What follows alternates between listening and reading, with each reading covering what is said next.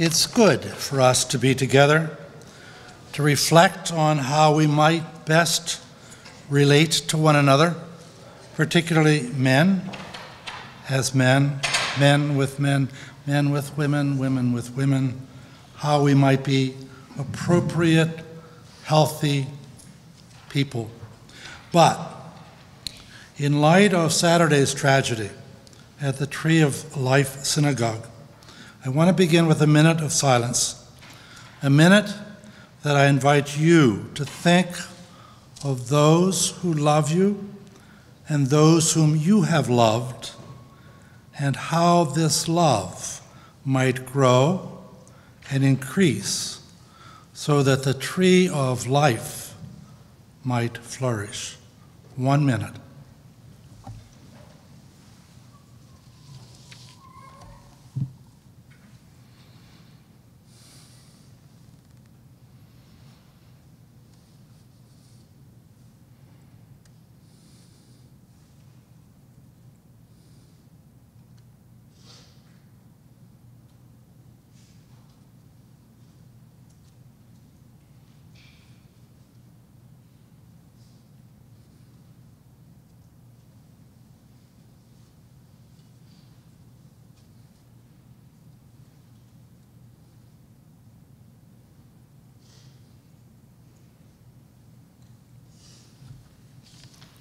So thank you to Eileen Flynn for arranging this evening's address, to John Bell for recommending our speaker, to coaches, to student affairs, all who have encouraged your attendance, and most of all, thank you, students, for being here.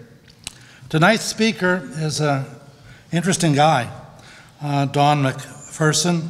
He quarterbacked the Syracuse University football team back in '87 when they went undefeated. He got drafted by the Eagles, spent some time in the NFL and the Canadian Pro Football League until 1994, when he became the National Director of Athletes in Service, founded and directed Sports Leadership Institute at Adelphi University, and has become an active speaker and provider of educational seminars to address complex social issues. I think there are about 12 different institutions he's been speaking at since August. This has included MIT, Syracuse, UCLA, to name just a few. There's one line, I don't know whether we'll have a chance to hear more about it, but he said at one time that his coach at Syracuse directed him to play within himself.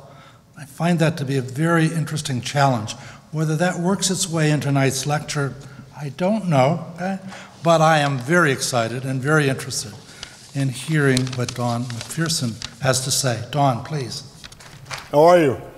Good. How many of you are not student athletes? Raise them really high. Okay. I figured I'd go with how many of you are not. Is that better? Yes. Just so I have a sense of, thank you. A sense of, it doesn't matter if you're a student athlete or not, but you all know, I always say that nervousness is adrenaline sitting still, right? So if you're an athlete, or if you're in theater, or if you're an educator and you're nervous about your lecture, and all of a sudden you get out there and you get that, and I was a football player, so you get that first hit or that first swing or that first stroke in the pool, and all of a sudden it starts to go away, right? You start to loosen up a little bit. Y'all know what I'm talking about? Everybody? Okay. That's where I am right now. For a lot of reasons. My nephew graduated from here many years ago, played lacrosse here. So I'm excited to be here because I get to send him pictures of his campus. As Brother Norman said, I've been on about 12 campuses this year, and it's been a kind of a grind. So if you hear me a little nasally, I'm a little tired. I've been struggling with a little bit of a cold coming off from planes and all that. And I'm typically and normally a little pensive sometimes about these conversations, and I'm going to get into this in a minute, about conversations that we've all been raised not to have, not to talk about, and the silence that allows problems to perpetuate and to continue in our culture. And so I'm a big believer in having difficult conversations. And so I'm always a little especially with younger people. The desperate need we have for you to have conversations that my generation and previous generations did not have the courage to have. We're asking you now to deal with a whole host of issues that previous generations just either completely ignored or gained from the silence. And so now we're laying on you to have to talk about a myriad of things that people even my age, I'm 53 years old, don't even know how to talk about. So we put a lot on your shoulders to deal with a very rapidly changing society and world that you all are growing up in. And I feel very often as an adult, I feel responsible for that. And I'm angered by that. But that's how I started doing this work. And I'm going to get to that in a minute, but I want to just, because I can't, and I don't know, to tell you the truth, I don't even know what. But I have to. Y'all know it's like that nervousness thing. You have to exercise things that are on your heart, and if you don't get rid of them, they just sit there and they fester. And I'm going to talk to y'all about having difficult conversations. I don't know where we are as a country. And I'm when a bunch of elementary school kids are slaughtered in their school, we do nothing. A woman who survived the Holocaust is in her synagogue.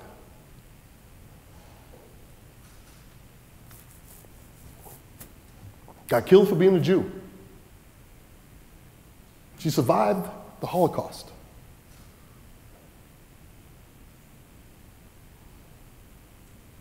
That was the longest minute of silence. I had to say something. I didn't know what. And I didn't know what I was going to say.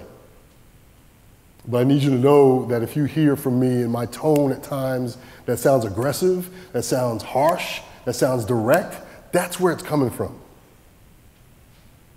We've got to figure out how to talk to each other. We've got to figure out how to love each other. We've got to figure out how to have a difference of opinion, have a difference of perspective. Otherwise, that's our norm. And I feel personally that's what we've given you. We've given you that as a norm. We haven't given you, and pardon me, I know that, I know this is where I'm from New York, and I talk with my hands, and I tend to curse from time to time. Sometimes it feels like it's unnecessary. But that's fucking ridiculous. That's the norm. Where's the outrage? Where are we pissed off that this is our culture? And so that's the part that I had to get off my chest. And to your point about my old coach, and I don't know where you got that from, but that was my favorite thing that my old coach taught me. It's the thing I say to him all the time. Play within yourself. And when he first said that to me, I had no clue what it meant. It took me a number of years for me to figure out, you know exactly what it meant? What I'm doing right now. What I'm doing right now, I'm freestyling. This is not part of what I normally do, but I have to do this because if I don't do this, I'm not being authentic. I'm not being real to me. I would be up here bullshitting y'all and I don't want to do that. I'm telling you how I feel on the real, and I got to do that before I can move on. And so let me just ask y'all to do something for me because I need y'all to do this everybody just do this for a second. Just take a deep breath. Does that feel a little better? Was I getting y'all a little tense? You feel it? Y'all like, yo, this dude's a little angry. He's a little intense. I didn't mean to do that, but I had to play within myself. So I know some of y'all think that this is some people said Title IX talk. I know that if you're a student athlete, you'll get your credit. Make sure you sign in so you get that credit.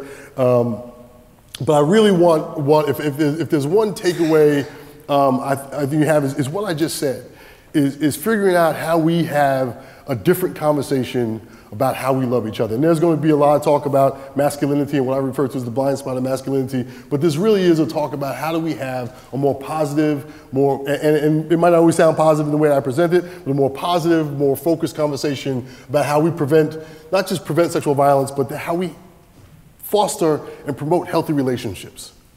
And relationships are one of those issues that we all don't really talk about very often. We just kind of go blindly in how we enter in and out of relationships. And this is not even a conversation specifically about that, as much as how we talk about all of it. And to be comfortable talking about all of it. That's how I got involved in doing these kinds of programs. I was a student athlete at Syracuse many years ago. And I played football at Syracuse University back in the 80s. I was part of a program called Athletes Against Drunk Driving. I was going into high schools talking to students too young to drink and too young to drive about drunk driving. And I thought it was ridiculous because my only qualification to go talk to these young students about this really serious issue was that I was a football player. And I realized that adults were asking me to help them make good decisions around a difficult issue just because I played football. The only thing I knew about drunk driving at the time was how to do it. And I was being asked to go talk to, and I realized that I was a part of what I now refer to as prevention language and scare tactics. This is your brain on drugs. Y'all remember that one? Yes, no? No, just say no to drugs. I was part of that just say no, the prevention language. This is your brain on drugs. How about that mangled car? How many of you had that mangled wrecked car get dumped in front of your school and say, if you drink and drive, these are the consequences, right? You're not thinking about that wrecked car when you're going out with your friends. You got your going out music on, you're looking at yourself in the mirror, right? I'm not the only one with going out music. Y'all know you have it, right? When nobody's looking, checking out your jeans in the mirror, like, yeah, this is gonna work. Right? You're not thinking about that mangled car, that prevention language, the scare tactics and the prevention language, just say no. I was part of that just say no generation of drugs. I was a quarterback, my best friend in high school was my wide receiver. We were together all the time, everyone thought we were brothers. We both had big afros. We were brothers, you know what I mean? Brothers. You just want siblings, brothers. My best friend, senior year in high school, started selling cocaine. How do you just say no? A whole group of friends didn't have a problem with what he was doing because he had money. He was life of the party. It's not so easy to just say no or just walk away. Just wait. Which one is just wait? Sex. Thank you. It's like, you don't even want to say it out loud. Thank you for saying it the way you said it. Right? Think about prevention language and scare tactics. Around sex, we tell you sex is dirty, it's immoral, it's going to cause unwanted pregnancies, STIs, all these horrible things. But then we say, but save it for the one you love. It's all these horrible things, we do all these bad things, but save it for that one special person. Right? Talk about, and every time when I talk about we have to have a more honest conversation if we're going to deal with these different issues. And I'm going to tell y'all a secret that adults don't want you to know about sex. This is it. Sex is amazing. It is wonderful. On a scale of 1 to 10, it's a 50.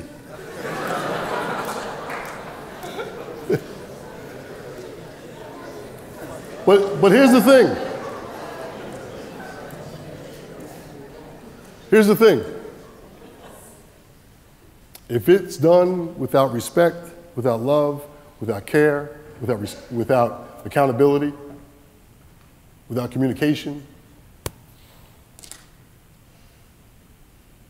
it's a 50 bad. It's a 50 bad. And it's a bad that can ruin lives. It's a bad that will ruin your perspective on yourself, on your partner. Here's the problem that we have now as a culture. We are afraid to have that conversation. We want to talk to you about sexual violence. The whole Title IX piece is all about campus sexual assault. We want to talk about sexual violence, but we don't want to talk about sex. And I'm not even talking about, we don't want to talk about bad sex. We don't want to talk about the fact that it's amazing, it's wonderful, it's beautiful. It's arguably the greatest thing. I would like to believe that people in this room, the greatest thing that two people do, is to be physically intimate with one another. And we're afraid to talk about it. And here's the problem with that. The people, and it's, again, I go generationally that we're afraid to talk about it because now you all are exposed to much more sexual behavior and sexual innuendo and sexual conversations than ever before. But here's who's hurt by the silence. You. You're hurt by the silence. Because we don't talk to you about how to do it properly. We don't talk to you about what it looks like in a healthy way. We don't have conversations about how we, as I always say, that we as adults, that's why I say that these are issues that we've all been raised not to talk about. You don't talk about the domestic violence in your family, the sexual violence in your family. You don't talk about the alcoholism in your family, the drug use in your family. You know what that silence does? It allows those problems to continue to happen. You go to my hometown, you go to the barbershop where I get my hair cut on Long Island. Anybody here from Long Island, New York? Hey, what town? Riverhead. He's out there. I live in Huntington. All right? He's like, okay. You go to my hometown, you see the barbershop where I get my haircut, my brothers get my haircut. You hear people talk about my family. It's the McPherson family. Oh, that's a cool family. My oldest brother played for the San Diego Chargers, now runs a mega church in San Diego. My second brother was, when I was in college at Syracuse, he was, and my other brother was with the San Diego Chargers. My other third brother was ranked second in the world as a middleweight fighter. My mother was a school nurse in the middle school. Everybody knew my mother. Everybody knew my grandmother's dog because you had to go past our house to get to the high school, in the back way to cut to the high school. So my grandmother had a big German Shepherd. Everybody knew my family. My two sisters, really popular in town growing up. My father was a police officer. Everybody knew my family. Oh, the McPherson family, that's a cool family. They didn't deal with all those problems like the drugs that came through the problem and came through our neighborhood at one time, like I mentioned a minute ago. And that's a lie. I had a grandfather I never knew. My grandmother I just told you about, my grandfather I never knew. He died when I was 3. I was told my whole life he died in a car accident. No, he died drunk in the car by himself. He was an alcoholic. But we don't want to talk about that as a family. I have an uncle, you're a really cool uncle, really funny one that cuts up on your dad, right? He's the one that gets away. He's one that, bless you, he's one that always did this trick with the nose, with the thumb, right? Which I don't know how to do, so I end up flipping all y'all off when I do it. So. My cool uncle and cool aunt stopped coming to holidays together. We never talked about why, because they got divorced. We didn't talk about the divorce. We definitely didn't talk about why. My cool uncle, alcoholic. You know what happens when you don't talk about your grandfather, you don't talk about your uncle? My brother I mentioned a moment ago, boxer. Alcoholic. Functional, doing well. But it was our silence as a family that allowed this problem to continue and go generation to generation. And the times that we saw something, we saw signs, we saw behavior that was problematic, we didn't say anything, we kept silent. It was that silence that allows that problem to get passed on generation to generation. And so here we are in this moment that I refer to as the $1 billion problem. In this moment where now, because of the silence of men, primarily, around the issue of men's violence against women, has led us to this, what I refer to as this $1 billion problem. But before I tell you about the $1 billion problem, I want to tell you how I got involved in doing this kind of work, specifically around the issue of men's violence against women and sexual violence. And the perspective that, when you hear me talk about masculinity, the perspective that I'm going to bring tonight, and it's about breaking that silence. It's about men being part of the solution with our voices, by having those conversations, as I said, that we've all been raised not to talk about, and part of being able to not talk about something is part of our privilege as men. Don't have to deal with it. I think it's amazing that we're talking about it now with you all. But when I was coming up, when I was in school, we didn't even talk about this problem. And so when I retired from football in 1994, I went to Northeastern University, the place called the Center for the Study of Sport and Society. And I went there because I was doing this work about having an honest conversation with young people, helping young people make good decisions with good information, not using prevention language and scare tactics, but really truly helping them make good decisions with good information, right? And which meant having honest and difficult conversations. So I went to Northeastern University partially because when I retired, I met this guy named Richard Lapchick, who was a white man doing work around racism in sports. And I wanted to work with this guy because that was my issue. I wasn't a quarterback, I was a black quarterback. And so I went to Northeastern University to work with Richard Lapchick, and Richard Lapchick was the son of a guy named Joe Lapchick, who in 1950 signed the first black player in the NBA, a guy named Nat Clifton. And Richard Lapchick, who was just a boy, saw his dad get death threats and bomb threats at the Garden in New York because he had signed a black player. So I wanted to go work with Richard Lapchick, this white man who was doing work around racism in sports, because to me that was so inspiring. When I got there, I met this guy named Jackson Katz, who was doing this program called Mentors in Violence Prevention. he was talking about something I never heard anybody talk about, much less a man. He was talking about all the different categories of men's violence against women: sexual assault, sexual harassment, rape, date rape, teen dating violence, all those different categories of men's violence against women, all having two important things in common. First and foremost, all involving men committing acts of violence against women. That's why I call it men's violence against women and not just violence against women. And if you think about it, and I can't even, this is, if we're truly going to do violence prevention, to preventing it from happening in the first place, we've got to talk to men and boys. And I use this, unfortunately, this example to say, imagine if you heard, but when you heard Saturday morning what was going on, did anyone in here possibly think that that shooter was a woman? Anybody? If you found out it was a woman, what would our response be? What would our response be? Surprise. By the way, I'm just going to say something I should have said at the very beginning. I'm going to ask questions directly to the men at times, but I don't ask rhetorical questions. So if I ask a question, you shout it out, yell it out, whatever. All right, we'd be surprised, right? What else? What's that?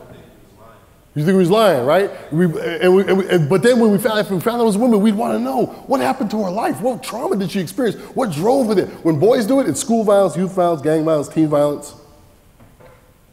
Then we have the unproductive debate about gun control and mental health. Women have mental health problems and women have access to guns. Why don't women do it?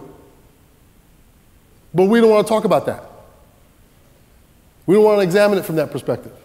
We're going to say, oh, we just know, we don't know why this happens.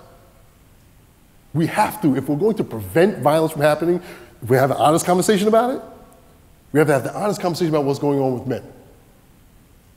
So when I first heard Jackson Katz talking about the issue of men's violence against women, I was 29 years old. I never heard anyone talk about the issue of sexual violence. So the second thing that all those different categories of men's violence against women have in common is that historically we've called them women's issues. So here's a question directly to the men. If we call them women's issues, what does that allow us as men to do? Say it. Ignore it. It's not my issue, it's not my problem. I don't have to deal with it.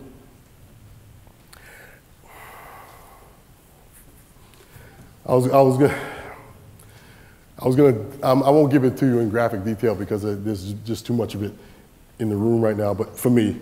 But before I started doing this work, I was playing football in Canada, and I was living in a community where the worst case of violence against women, men's violence against women, horrific sexual violence and murder in Canadian history was happening in the community where I was living when I was playing in the Canadian Football League.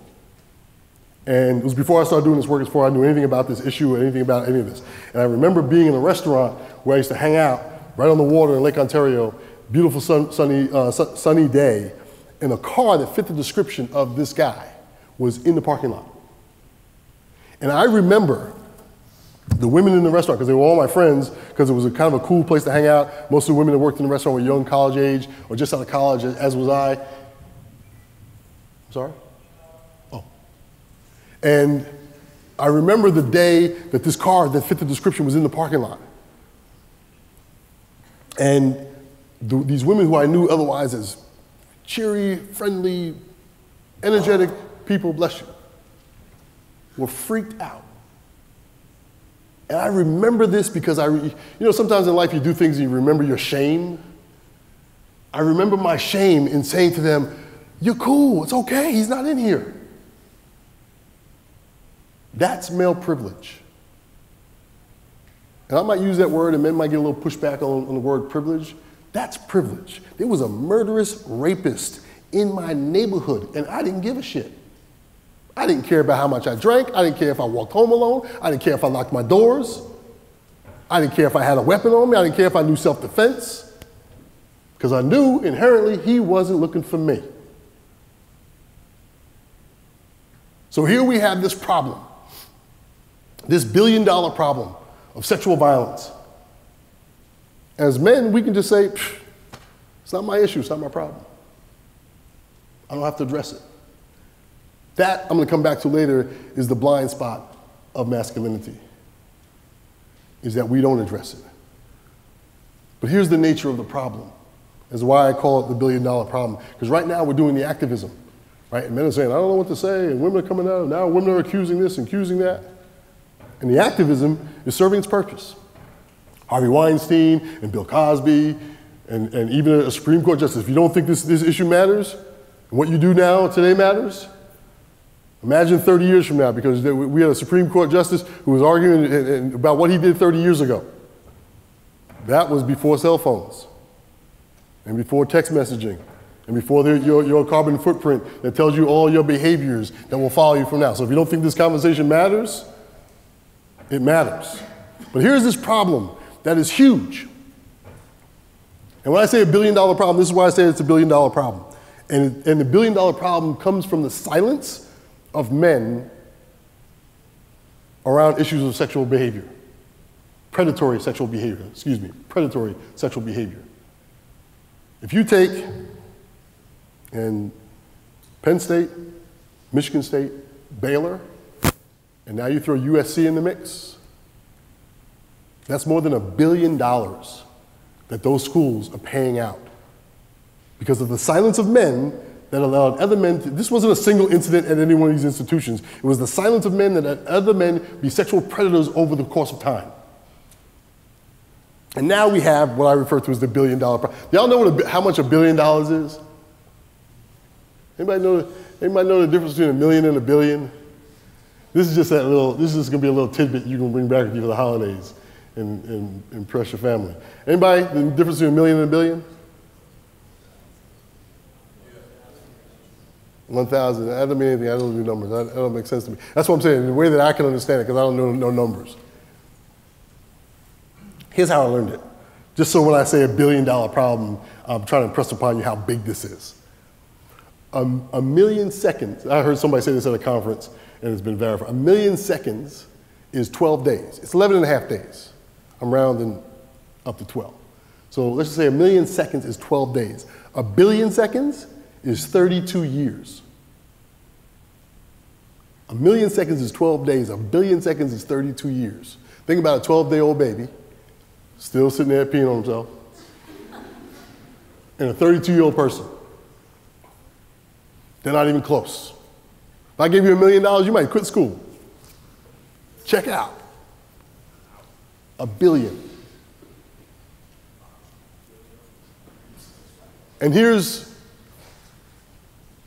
why it's so big. Because we have remained silent about it. Because we have not had a productive conversation about it. We have not engaged men in a positive way. We haven't had a positive conversation around sexual behavior. And here's the other part that where I feel like what frustrates me now that we're at is that we're telling you what not to do. We're not telling you how to do things right. And part of the solution to how do we deal with those complex issues that we're afraid to talk about, issues that we don't know how to talk about, what's the solution? The solution is what you all do every single day. You prepare yourselves to make good decisions around difficult issues. No matter what sport it is, no matter what you do academically, you prepare for that exam. You prepare in theater, you prepare, and what do? You prepare over and over and over. You prepare over and over and over so you get it right in the heat of the moment. How many times does something happen, whether it's a fight or a misunderstanding or argument, something bad happens, and you have to go explain it to your parents, to your coach or somebody, and the explanation begins with, everything was cool, and all of a sudden, we were just chilling, and then out of nowhere. Is that how it starts? Yes, no? Yes. Yeah, right? You know why? Because you weren't prepared for it. You didn't see it coming. Because we are silent about the problems, we're silent about the issues. And we're asking you to make good decisions around difficult issues with no information. And we're asking you to do that in the heat of the moment. That oh shit moment, that moment that you weren't prepared for, that moment that you were thinking about, you weren't sure if it was gonna happen or how it was gonna go down. And all of a sudden you react in the heat of the moment. I used to love the heat of the moment as a player, as an athlete. Because that was that moment when I can ignore my coaches as a quarterback, call my own plays and do my own thing and just ignore it. And I love it now watching as a player, as a fan. And I was watching a game a couple years ago with Syracuse playing against Northwestern, and Syracuse has been really bad for a number of years. And I'm watching this game, I was on the sideline for the game, and we had a brand new head coach, a guy who's actually now the head coach of Jacksonville Jaguars, a guy named Doug Marrone, who I was a teammate of mine in Syracuse. So he was back in his alma mater. The quarterback was a guy named Greg Paulus, who'd been playing basketball at Duke for 4 years. But we needed a quarterback at Syracuse, and he had a year of eligibility to play football, and so he came back to be the quarterback. So there was all this excitement about Greg Paulus and Doug Marrone, and Pat Fitzgerald was the head coach at Northwestern, and he and I just got inducted into the College Football Hall of Fame together earlier that year, so I was on the sideline with him, jawing a little bit. There was 40,000 people in the Carrier Dome. It was the biggest crowd these guys had ever seen. There was a lot of stuff going on. It was a great game going back and forth. I'm not really a homer. I like to watch young people compete. I like just to watch athletes compete. So it was a good game going back and forth. The quarterback from Northwestern was lighting Syracuse up. And I was on the sideline like, man, this guy's going to be hard to beat. He made one mistake the whole game. They were up by 2, excuse me, and he was driving out of his own end zone, and he threw an interception on the Syracuse side of the 50 with about a minute left in the game. And I was standing on the sideline like, have y'all ever seen Finding Nemo? Y'all know, right? You know Finding Nemo, right? Remember Squirt, little turtle? You remember when you remember Squirt's dad, Crush? Y'all know Crush was mad high, right? Crush was like, whoa, hey. He had the droopy eyes and everything. He was like, oh, what's up, dude? What brings you to the EAC? So you remember that scene remember Squirt, little turtle, he got shot out of the current, and the fish Marlon's gonna go get him, and his dad, Crush, was like, whoa, chill, slow your motor. Let's see what little Squirt does. Y'all remember that? And Squirt made his way back into the current. When they got that interception, I was on the side, I was like, all right, let's see what little Squirt does.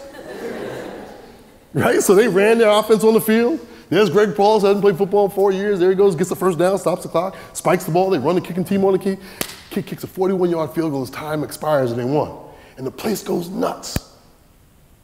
And I was on the sideline like, that's what they should have done. You know why? They weren't surprised by that. They prepared for it. They knew bad things might happen. They knew they weren't going to win every game, so they prepared for it. They had situations, they had language for it. Quick change. As soon as they ran the kicking team on and kicked off the Northwestern, they gathered the defense together and said, we're going to go after the ball. Try to strip the ball. Try to go after the interception. Make them make mistakes. We're going to blitz them. We're going to give them pressure.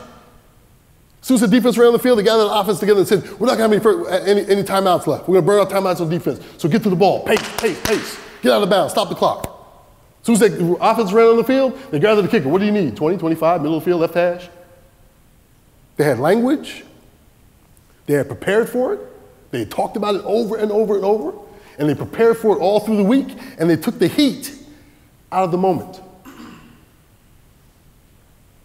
We do that in athletics. We do that in the classroom. We do that in theater. We do that in any place that we want excellence. But when it comes to relationships and intimacy and sexual behavior, we use prevention language and scare tactics. And we also don't learn how to talk to each other and the impact that we have on each other. The impact that all of you have on each other. When I was in school, one of my teammates was charged with sexual assault. He was charged with rape. The story that we knew in 1984 when this happened was that he and 3 teammates went out drinking, and through the night he knew this girl he wanted to hook up with. They started drinking together. They went back to her dorm. These 3 guys and him drove her to her dorm. She signed him into the dorm, and then it becomes a he said, she said. And then it was she woke up and he was on top of her. That's the story that we knew in 1985. Here's what I know happened. I know that those guys were heavy drinkers. In fact, I was just texting them the other day because we were all watching the game, Syracuse play the other day, and we're all texting each other. We're all still friends to this day. And I know that those guys were like, man, I can't wait till we get to this weekend. Coach is on my ass. Can't wait to have a break. We were sophomores, so a lot of us weren't playing. Can't wait till we go out. Hey man, remember that girl you like? Yo, she hangs out at Maggie's. Yeah, cool, that's where we're going. Get to the weekend, man, I can't wait to get to this game. After the game's over, hey, where were we pre-gaming at? We didn't call it pre-gaming back then, but same thing. We were hanging, we were gonna drink before we go drink. We get to the bar, yo man, that's the girl, you're like, yo, buy her a beer. Yo dude, she took the beer, you in dog.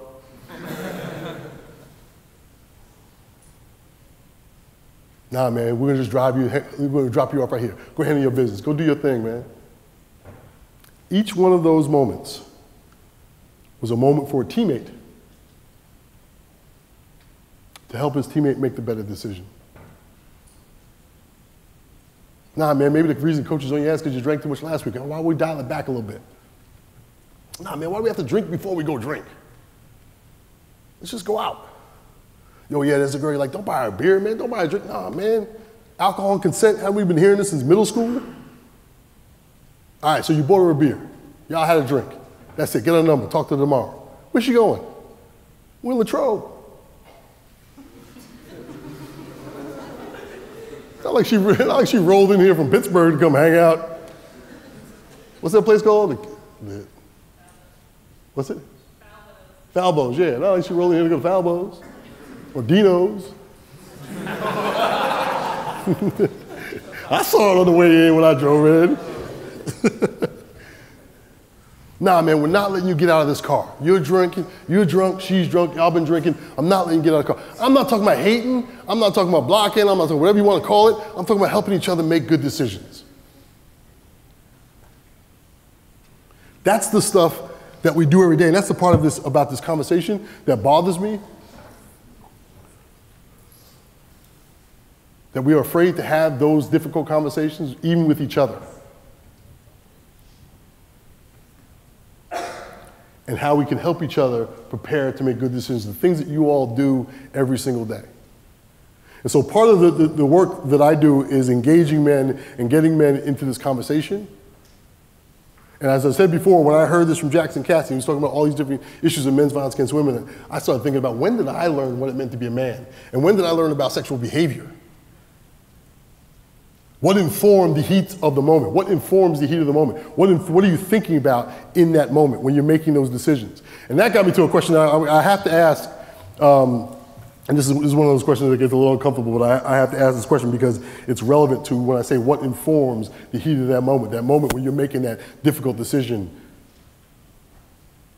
How many of you in here, from the people who raised you, taught you please and thank you, yes ma'am, no sir? How many of you from them got a graphic, honest, and sustained conversation about sexual behavior, intimacy, sex, and your bodies? Raise your hand. I see about 5 hands. So here's my question to the rest of you. If you didn't get it from them, where'd you get it? Your cousin? How much your cousin know? Huh? You said your cousin? Yes. Your cousin know a lot about it? Yes, sir. He was good? He was accurate? What else did you learn about it?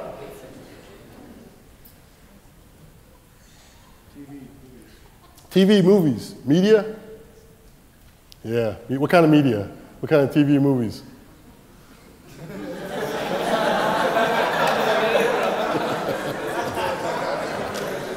Okay.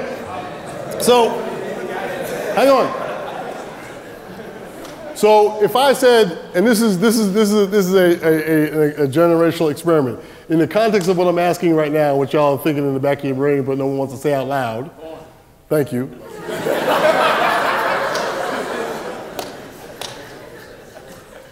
Does the term the hub mean anything? Does it? Adults in the room, do you know what I mean when I say the hub? I'm asking the adults. Any of them? Some. So,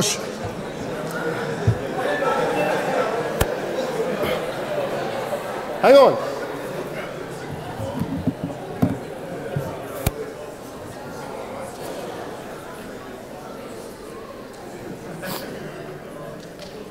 So I've been asking that question. I've been asking that question for about 20 years. Is if you didn't get it from your parents, where'd you get it from? And when I first started asking that question, I knew the answer. I knew that it was media, right? And when I was a kid, media was a Playboy magazine.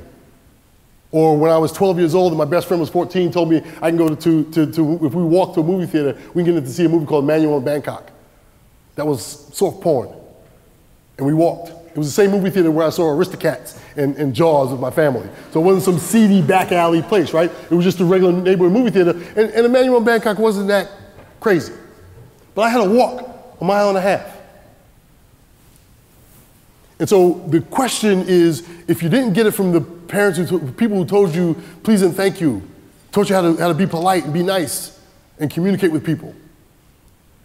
If you didn't get it from them, that place, Pornhub and porn on the internet, and I can say this to you, think about, you might be able to say as adults, you might be able to laugh and say it's porn and laugh about it and laugh because you know what the hub, and adults don't know what the hub is, and you can rationalize porn. And anytime men especially try to rationalize porn to me, I say, okay, if you think it's benign and okay, put your mother in there. See, I didn't have to go there, right? Now you're mad at me. But then if it's not, but here's the point. If it's cool and everybody's cool with it, then it should be cool. Can't have it both ways. So here's the thing. If as older men and women we can say, hey, it's porn, it's just your flavor, all that kind of stuff. Think about this.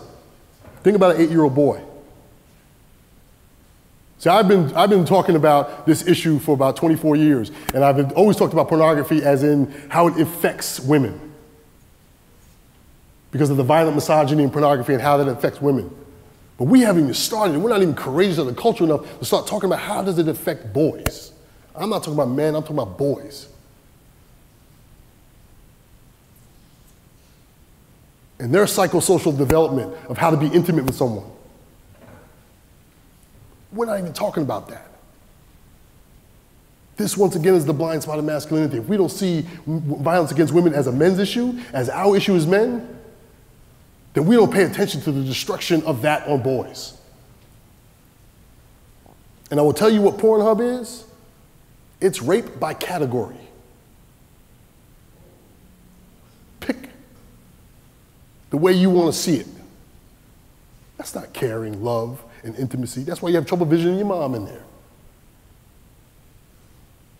And that's become normal. That's become the hub. That informs the heat of the moment. This is the problem I have with consent. And I'm not disparaging consent and any of the other things that we do to prevent men's violence against women and to clarify the issue. But all consent does do two things. Number one, it puts the responsibility back on women to give permission. That's not what it's supposed to do, but that's what it ends up doing. So it puts responsibility on women. Did you give him permission? Did you give him consent? The second thing, it doesn't get to the point that I just made a minute ago that we are not talking about.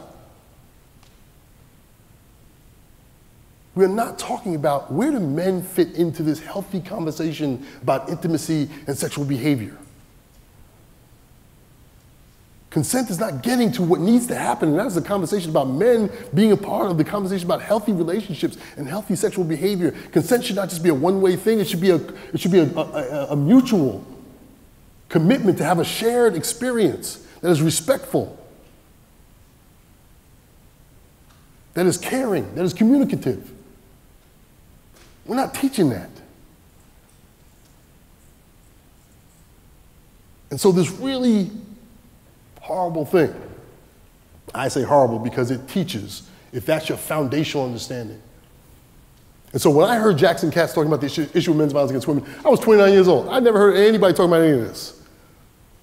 So I had to process, when did I learn what it meant to be a man? When did I see how I interacted with women? When did I understand what sexual behavior looked like? I was 29. That's why I say, at least fortunately y'all having this conversation now, but you also have to go much further back. I had to go much further back. I'm gonna ask the men in this room a question. When you were a little boy, go back as far in your memories as you can go. When you were a little boy, what was the worst insult you could hear as a boy? What was the worst insult you could hear as a little boy?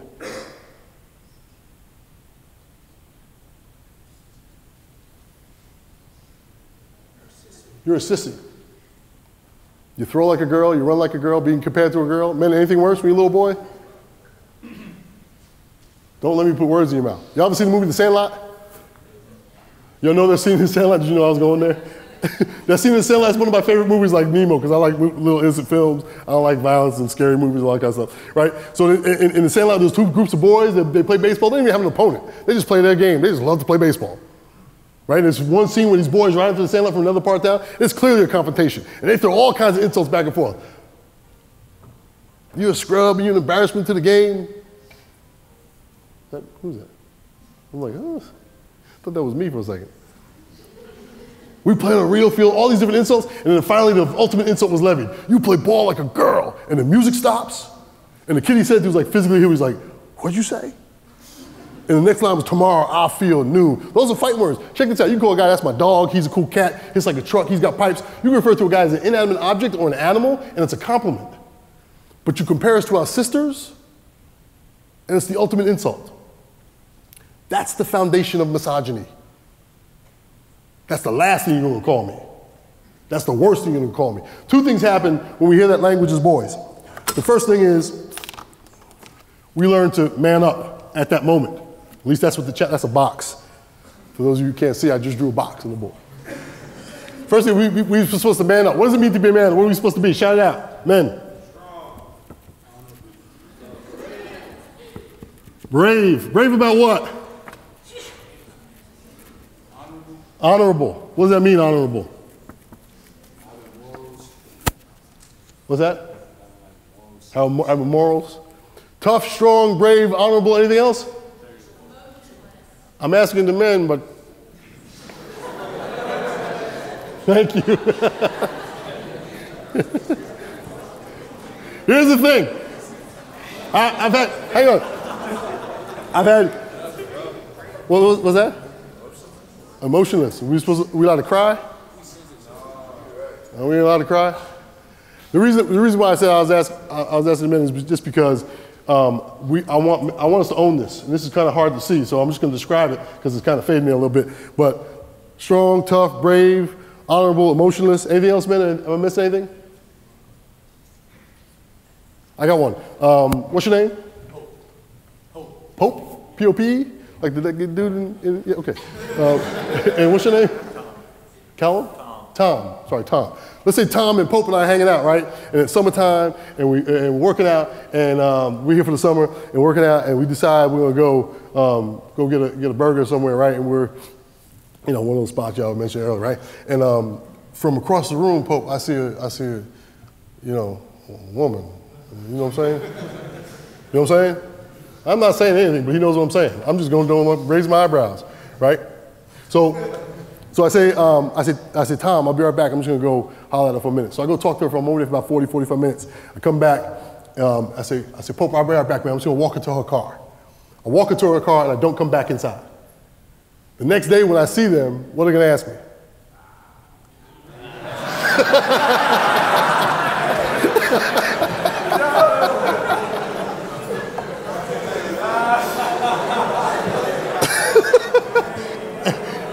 He couldn't even get a word. I was like, What did I hear? Somebody said, did you hit it? Did I hear that? Yes? Okay, so, wow, this is like the incredible erasing pen. My Ange, what did you give me? My box is gone. Okay, great. So strong, tough, brave, honorable, emotionless. Okay, hang on. So I just asked that question, right? And someone said, or at least somebody affirmed it, did you hit it? Right? What else? How was it? So, okay, hang on a second. Remember I said before, like, to have an honest conversation, we're really gonna deal with it. Is that language accurate? Does it get worse than that? What's that? It gets worse than that? Okay. And I'm not gonna sit here and let that get any worse. But I wanna make a point. Several, actually. I created that scenario for 3 reasons. The first one is the automatic assumption. I talked to her for 45 minutes. Remember I said before, we ask you to make good decisions with good information? If we don't have this conversation, 45 minutes is enough time? And by the way, this is not just a men at St. Vincent kind of response. This is men, and first time I ever asked that question, And it was in a mixed gender group, and it was 20 years ago. And I asked that question, one of my buddies gonna ask me the next day, and it was a woman who said, "Did you hit that shit?" And here's the kind of crazy thing. She's the it that gets hit. This is, so the first reason for that scenario, one is the automatic assumption. And I'm telling you this not because I'm some sort of educator that does this work and stands up here in front of you. I went through this when I was in school. If I was just walking across campus with a woman and my teammates saw me, "Yo, Mac, that's you? You hitting that?" And you know what I would do sometimes back in the day? Because I was unaware and I was stupid and I was young. And I wanted them to think, you know me. You know what I was doing by doing that? The first thing I was doing was protecting my narrow, insecure, immature masculinity. The second thing I was doing was I was putting her at risk. Because I was saying that she could get got in 45 minutes. So I created that scenario for those two reasons. One was an automatic assumption. The second thing is the language. And here's the part of this. Here's the part about the language. She becomes a piece, a sum, and it. You get that. You get a piece. You get some. That's a piece. I don't care what happens to that piece. I got another piece right here. I got more of it in my bag. The first message that we hear when we hear you throw like a girl to a boy, the first message we hear is to man up. The second message we hear implicit in that challenge or that statement or that insult, you throw like a girl or don't be, is you're hearing that women and girls are less than. It would not have been an insult in the Sandlot or a challenge in that otherwise innocent film with this really profound message of women and girls as less than. Kind of benign, don't even notice it. We hear it so often. If you believe that another group of people are less than, you're going to disregard them, disregard their feelings, disregard their rights. And I'm not even going to bring up the ideology of one group of people being less than another group and what that leads to. We teach that every single day with that kind of language. I always say we don't raise boys to be men, we raise boys not to be women or gay men. Because we always tell boys what not to be. Don't be a sissy, don't be a pussy, don't be a faggot. We're using that language to police and this narrowness of masculinity. And here's the part about this, the point that I want to make. It's just like I was saying before about pornography. And for so long we were looking at the violence and misogyny and pornography that impacts women, but not looking at how it impacts men. And I've been saying this for many years and talking about that piece, right? That piece, that sum. But here's the other part that, and I'm being sort of honest about where I've evolved in this conversation. Because in order for me as a man to see a woman that I supposedly care about and want to be with, I want to hit and beat and smash and all that kind of stuff, I have to take my humanity out of it first. And we're not talking to men about what do we want in intimacy and relationships. We're not having that conversation.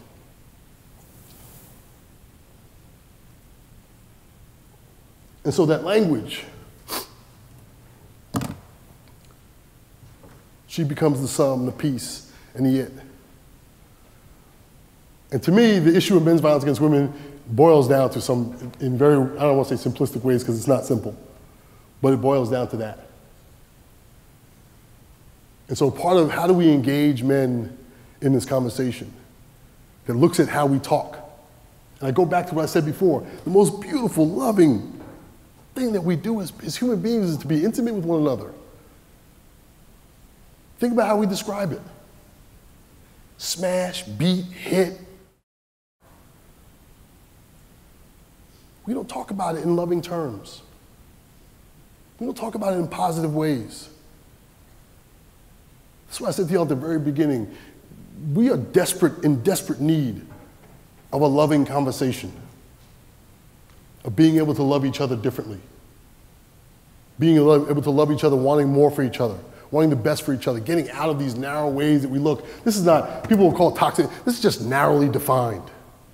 This doesn't make me a man. That's not what it means to be a man. Being a man is being loving and caring and sensitive, passive, submissive, and vulnerable. I'm not giving you my feminine side. I'm telling you my wholeness as a person. And we have to start finding a way, because if a guy steps outside of this box, what kind of language does he get called?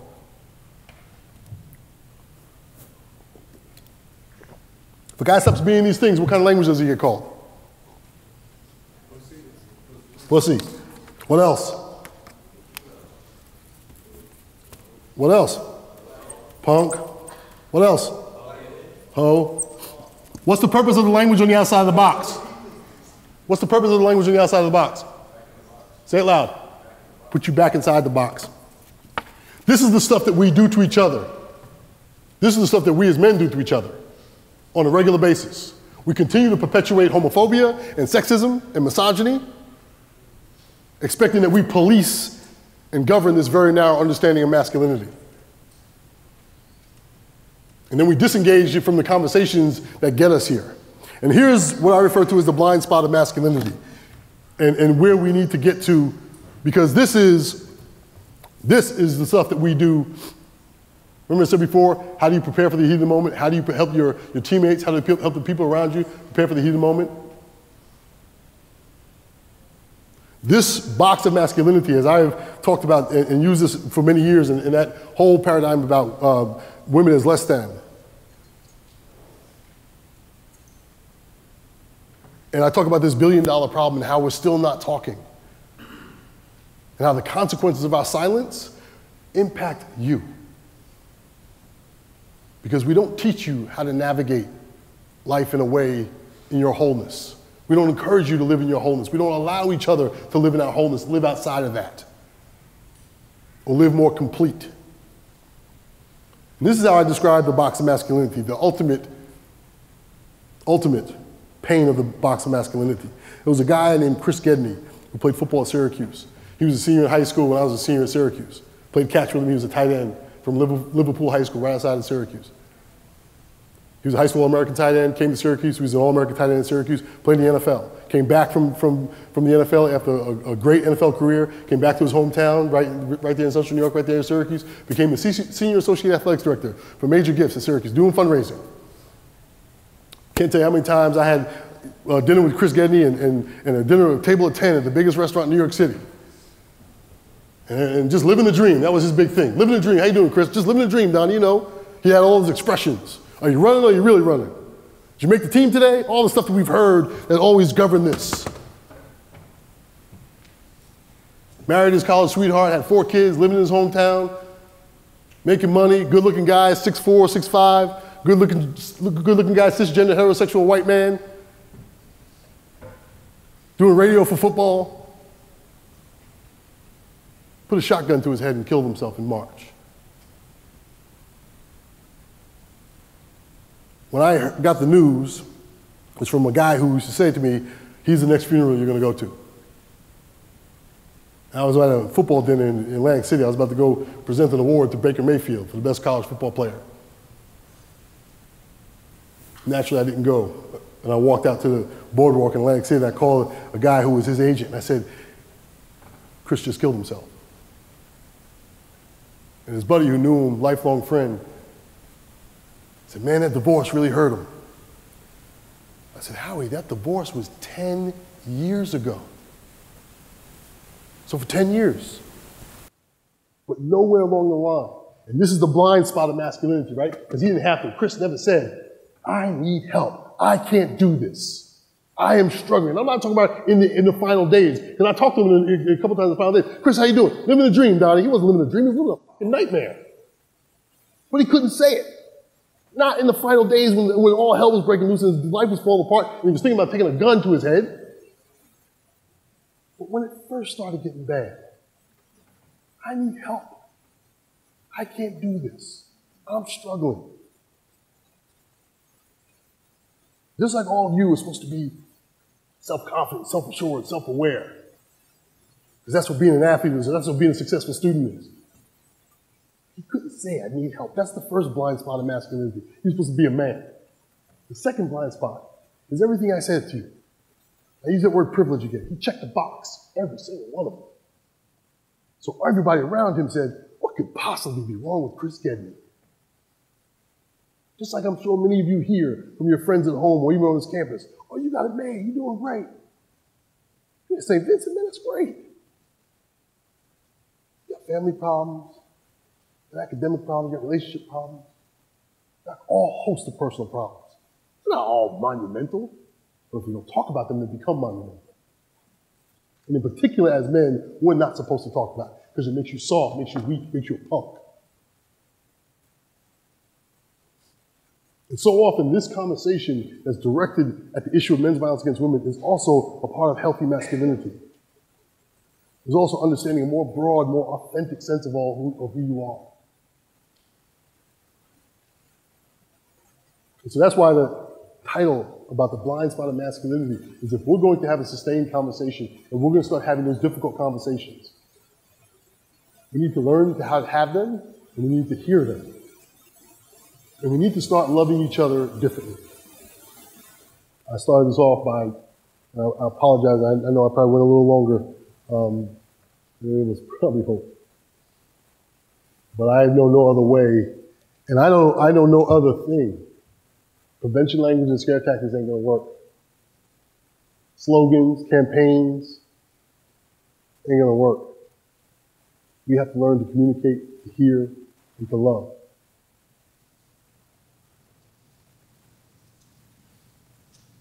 That's all I got.